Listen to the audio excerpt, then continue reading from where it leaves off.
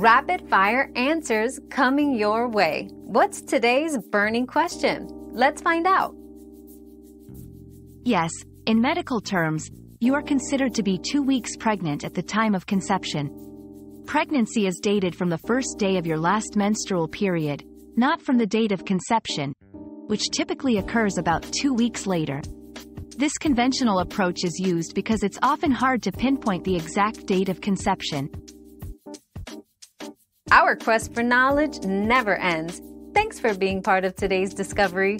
Subscribe, like, and share to join us on the next one.